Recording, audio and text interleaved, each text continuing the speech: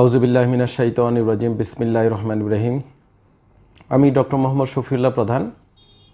আজকে আপনাদের বহুল প্রচলিত এবং বহু খাওয়া যে জিনিসটা আপনারা খেয়ে থাকেন, স্পেশালি যারা বাত ব্যথা আক্রান্ত এবং যাদের একটু বয়স হয়েছে, যারা উইদাউট ডাক্তারের পরামর্শ ছাড়াই নিজেরাই এই চিকিৎসাটা বা ডাক্তারিটা করে থাকেন, সেই ক্যালসিয়াম নিয়ে আমি কথা বলবো। আমাদের দেশের মানুষের এখনও একটা বদ্ধমূল ধারণা আছে। আমার প্র্যাকটিস আমি রুগী যখন দেখি বলে, স্যার আমি বললাম আপনার কী রোগ বা কী সমস্যা, ওনার ব্যথা বেদনা বা অক্ষমতা ডিসেবিলিটির কথা না বলে উনি বলে, স্যার আমার শরীরে ক্যালসিয়ামের ঘাটতি আছে, ক্যালসিয়াম কমে গেছে স্যার। তো ক্যালসিয়াম কমে গেলে আপনি ক্যালসিয়াম খাইতে থাকেন, আমার কাছে আসার দরকারটা কি? বলে, স্যার আমি তো ক্যালসিয়াম খাচ্ছি, কত বছর ধরে, 5 বছর 10 বছর ধরে খাচ্ছে। তো খাইলে কমে গেলে খাচ্ছেন, তাই এখন আবার আসছেন কেন? স্যার ব্যথা কমে না, আমার হাঁটু ব্যথা, ঘাড় ব্যথা, কোমর ব্যথা। তাহলে আপনাদের এই যে কথাটা ক্যালসিয়াম কমে গেছে ব্যথা হলেই, এটা একটা অসাইন্টিফিক, অবৈজ্ঞানিক একটা ভাষা বা টার্ম ব্যবহার করা হচ্ছে। শুরুতেই আমি যে কথাটা বলতে চাই, বাংলাদেশে আমাদের কাছে স্পেশালি আমাদের যে DPRC স্পেশালাইজড যে ডায়াগনস্টিক ল্যাব আছে, আমরা প্রায় 99% রুগীরই কিন্তু ক্যালসিয়াম লেভেল দেখে থাকি ব্লাডে। আলহামদুলিল্লাহ বাংলাদেশে ক্যালসিয়ামের লেভেলটা প্রায় রুগীরই ভালো থাকে। গড়ে ক্যালসিয়াম লেভেল যে রেঞ্জে থাকার কথা তার মধ্যেই থাকে। আবার অনেকের 2-1 জনের হয়তো একটু রেঞ্জটা বেশি হয়ে যায়, মানে আপার লিমিট থেকে আর একটু বেশি পাওয়া যায় ব্লাডে সিরাম ক্যালসিয়াম লেভেলটা। তাহলে এইটা প্রমাণিত যে বাংলাদেশের মানুষ ক্যালসিয়াম ঘাটতিতে ভোগেন নাই। এখন হতে পারে এই যে আপনারা নিজেরা খাচ্ছেন ক্যালসিয়াম, তা থেকে হতে পারে হয়তো ঘাটতি নাই বা বেশি হচ্ছে, বা আমরা আলহামদুলিল্লাহ আমাদের যে খাবার বাংলাদেশে হয়তো আমরা খাচ্ছি, সেই খাবারে হয়তো পর্যাপ্ত ক্যালসিয়ামের উপাদানটা আছে, তা থেকে হতে পারে। তো এখন আসেন আমি আসলে ক্যালসিয়ামটা কি এটা নিয়ে একটু কথা বলতে চাই। তো ক্যালসিয়াম এটা আপনারা এমন কোনো লোক নাই যারা নামটা শুনেন নাই যে ক্যালসিয়াম। তো এটা আমাদের একটা খুবই ইম্পর্ট্যান্ট আমাদের মিনারেল এবং এলিমেন্ট, কেমিক্যাল এলিমেন্ট, যেটা মাটিতে ভূপৃষ্ঠে থাকে, মাটিতে থাকে, বিভিন্ন খাদ্যে থাকে। এটা আমাদের শরীরের বিভিন্ন কাজে হেল্প করে থাকে। স্পেশালি আমাদের যে হাড় এবং জোড়া, হাড্ডি এবং হাড় জোড়া, আমাদের যে মাসেল, আমাদের যে হার্ট, দাঁত, এই সকল বিভিন্ন ব্লাড ক্লটিং, ব্লাড রেগুলেশন, আমাদের মাংসপেশির সংকোচন প্রসারণ, ইভেন কি ক্যালসিয়াম চ্যানেল, আপনারা জানেন ফিজিওলজিক্যাল যে চ্যানেল আছে, চ্যানেল রেগুলেশনে, মানে আমাদের দিয়ে একেবারে সেলুলার লেভেলে ক্যালসিয়ামের বিশাল ভূমিকা আছে। আমাদের শরীরের মধ্যে 99% ক্যালসিয়ামই কিন্তু আমাদের হাড়, এই যে হাড়, বোনস, মানে স্কেলেটাল সিস্টেম এবং দাঁত, টিথ, এগুলা গঠনে সহায়তা করে থাকে বা হয়ে থাকে। আমাদের যে আমরা মুভ করি, এই যে হাত পা নাড়াচ্ছি, মাসেল মুভমেন্টে, এখানে অ্যাক্টিন অ্যান্ড মায়োসিন ফিলামেন্ট আছে, এবং সেলুলার ফিজিওলজিক্যাল যে মুভমেন্টটা হয় সেখানে ক্যালসিয়ামের বিশাল ভূমিকা, মানে ক্যালসিয়ামের চ্যানেল এবং ক্যালসিয়ামের ভূমিকা বিশাল। ব্লাড ক্লটিং, বিভিন্ন ফ্যাক্টর বা ব্লাড ক্লটিংয়ে, হার্টের বিভিন্ন মাসেল এবং মুভমেন্টে ক্যালসিয়াম রেগুলেশন করে থাকে। তো ক্যালসিয়ামটা আসলে একটা অ্যালকালাইন মেটাল এবং এটা অ্যাটমিক নাম্বার হচ্ছে 20। ক্যালসিয়াম আমাদের শরীরে যে ট্রান্সমিশন অফ নিউরাল ইম্পালস এবং আমাদের ক্যালসিয়াম চ্যানেল, এগুলাতে বিশাল ভূমিকা পালন করে। ক্যালসিয়াম হরমোন রেগুলেশন হেল্প করে থাকে, স্পেশালি প্যারাথাইরয়েড হরমোন একেবারে ডাইরেক্ট জড়িত, ক্যালসিয়ামের সাথে ওতপ্রোতভাবে জড়িত। তো এই ক্যালসিয়াম তাহলে আমাদের একটা ইম্পর্ট্যান্ট মিনারেলস এবং এলিমেন্ট, যেটা আমাদের শরীরের অনেক গুরুত্বপূর্ণ ভূমিকা পালন করে থাকে। এখন আসেন, যদি আমরা ক্যালসিয়াম অত্যধিক হয়ে যায় আমাদের শরীরে, বা যদি কোনো কারণে ক্যালসিয়ামের লেভেলটা আমাদের শরীরে বেড়ে যায়, তাহলে কি হতে পারে? এই ক্যালসিয়াম সল্টটা আমাদের ডিপোজিট হবে শরীরের স্পেশালি আমাদের ব্লাড ভেসেলস, কিডনি এবং আমাদের হার্টে ডিপোজিট হবে এবং আমাদের এটাকে আমরা বলি হাইপার ক্যালসিমিয়া। তো হাইপার ক্যালসিয়ামের সিরাম লেভেলে, ব্লাডের লেভেলে কিন্তু ক্যালসিয়ামের লেভেল বেড়ে যায়, যার কারণে আমাদের কিছু শারীরিক সমস্যা হতে পারে, যেমন ফিউশন হওয়া, মাথা ঘুরানো, বমি বমি ভাব বা আপনার স্মৃতিভ্রম হতে পারে, আপনি ভুলে যেতে পারেন, মাংসপেশিগুলো দুর্বল হয়ে পড়তে পারে এবং অতিরিক্ত প্রস্রাব হতে পারে এবং অতিরিক্ত প্রস্রাবের কারণে শরীরের পানি শূন্যতা হতে পারে, যেটা আমরা বলি ডিহাইড্রেশন। এবং আমাদের হাড়ের কিছু রোগ আছে যেগুলো অতিরিক্ত ক্যালসিয়ামের কারণে হাড় ও জোড়া রোগ হয়ে থাকে। তাহলে ক্যালসিয়ামের লেভেল বেড়ে যাওয়াটা কিন্তু সুখবর না আর কি, এটা আপনাদের খেয়াল রাখতে হবে।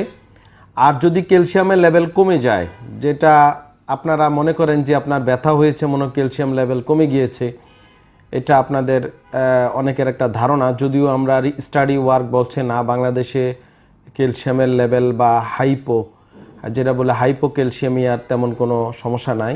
তো সেক্ষেত্রে আসলে মূলত কি হবে সেটা হচ্ছে শরীর খিঁচুনি হতে পারে, হ্যাঁ, মাংস হঠাৎ করে টাইট করে ধরতে পারে, খিঁচুনি হতে পারে, হ্যাঁ, খিঁচুনিটা তো আপনারা বুঝেন, এই জাতীয় সমস্যা হতে পারে।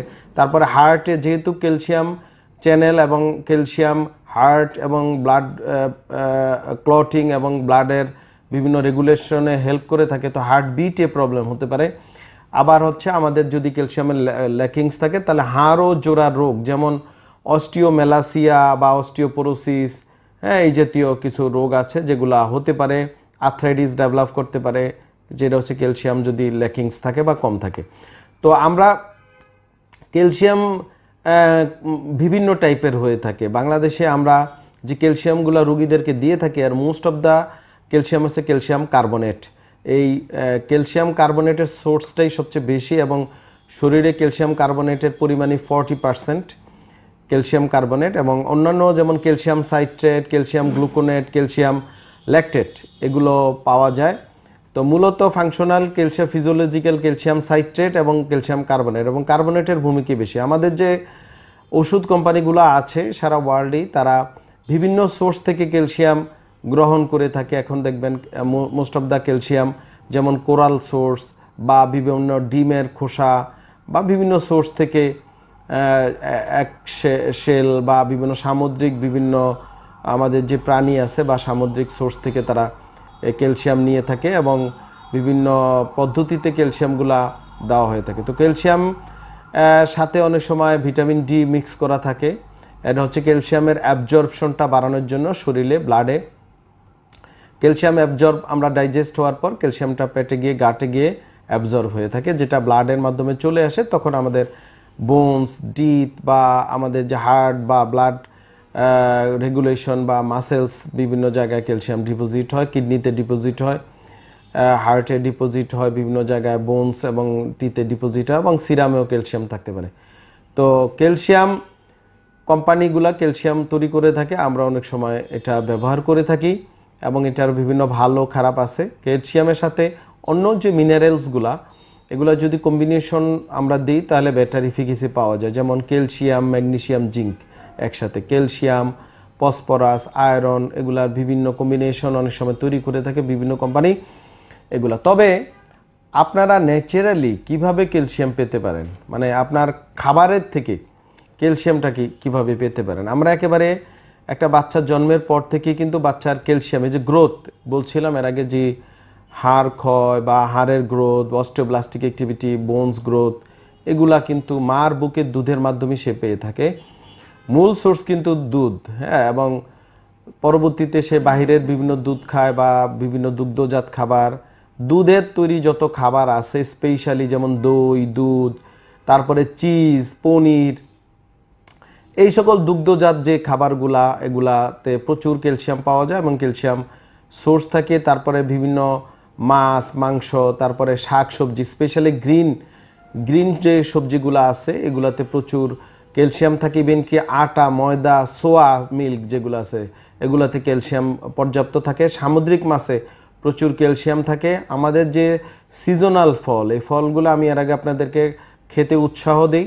বাংলাদেশের সিজনাল ফলগুলা বিদেশি ফলের চেয়ে অনেক বেটার, এগুলোর পুষ্টিগুণ আপনাদেরকে ইতিমধ্যেই আমি টেক্সট আকারে দিয়েছি। সেটা আপনারা medicalbd.info বা shafiullahprodhan.com বা dprcbd.com বা আমার ইউটিউব এবং ফেসবুকের যে আপনার কমিউনিটি যেখানে আছে সেখানে আপনার টেক্সট আকারে দেওয়া আছে। তো এই সিজনাল ফলগুলোতে প্রচুর ক্যালসিয়াম থাকে এবং বাদাম মাটির নিচের যে আলু বা এই জাতীয় খাবারে ক্যালসিয়াম সমৃদ্ধ খাবার মানে ক্যালসিয়ামের পরিমাণ বেশি থাকে। বাদামে থাকে স্পেশালি যে আমরা বাদাম বা যে কোনো বাদাম, কাঠবাদাম হোক, কাজু বাদাম হোক, নর্মাল বাদাম হোক, এগুলাতে ক্যালসিয়ামের প্রচুর ক্যালসিয়াম থাকে। তো আপনারা এই সোর্সগুলো, ন্যাচারাল সোর্সগুলোই বেটার ক্যালসিয়ামের ঘাটতি পূরণ করার জন্য। তো এগুলো আপনারা পরিমিত নিয়মিত খেতে পারেন। অনেকে আমাকে বলে স্যার ক্যালসিয়াম খাওয়ার ব্যাপারে, যেটা আমরা ওষুধ কোম্পানির ক্যালসিয়ামগুলো সাপ্লিমেন্টগুলো লিখে থাকি, নিজেরাই কিনে খান বা আপনারা, এটার নিয়মটা হচ্ছে আপনাকে সবার আগে আমি বলবো blood calcium, serum calcium level দেখা। যদি সেটা নর্মাল থাকে তাহলে না খাওয়াই ভালো, কারণ আপনি নিয়মিত খাবারের মাধ্যমে ক্যালসিয়াম পাচ্ছেন।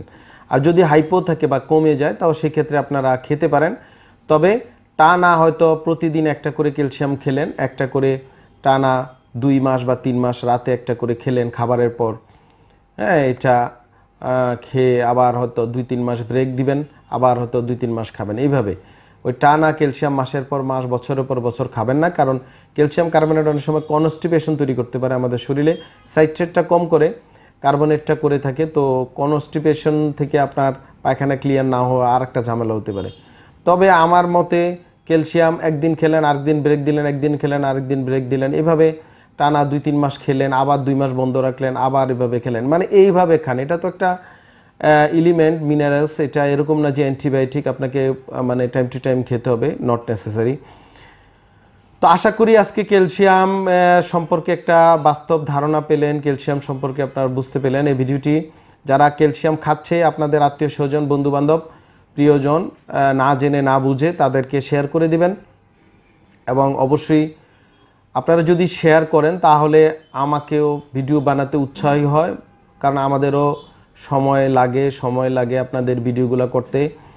সো সেই ক্ষেত্রে আপনারা যদি উৎসাহ দেন, স্পেশালি আমরা বুঝতে পারবো কখন, যখন আপনারা ইউটিউবে চ্যানেলে সাবস্ক্রাইব বাড়ে এবং ইউটিউবে ভিডিওগুলো ভিউ হয়, ফেসবুকে ভিউ হয় এবং আপনারা সেটা শেয়ার করেন, তখনই আমি উৎসাহী পাই, যে কোনো ডাক্তারের উৎসাহ হবে এবং নতুন নতুন আপনাদেরকে এই জাতীয় ডাটা দিতে সুবিধা হবে। আপনি সারাদিন পড়ালেখা করে ডাটা পাবেন না।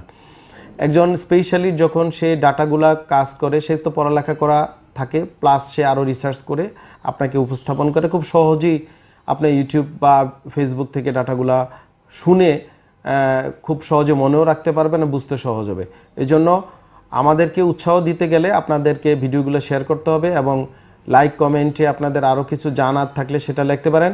সবাই ভালো থাকবেন, সুস্থ থাকবেন, আমার জন্য দোয়া করবেন। আসসালামু আলাইকুম ওয়া রাহমাতুল্লাহি ওয়া বারাকাতুহু।